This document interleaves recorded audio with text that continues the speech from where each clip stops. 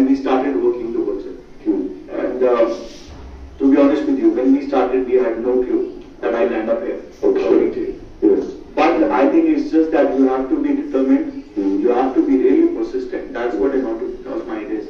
You have to be 24/7. If you're looking for a comfort, then do a 9 to 5. Yes. But don't get into business, because business is 24 hours. Nothing is wrong. Everything is absolutely right. But it is about what excites you and what drives you and what your hunger is. That's what it is. Yeah, it was really amazing to hear that today, because without any persistent hard work, we don't get anything. Right. So as I said, as an entrepreneur 24 hours, you can see Exactly. that it will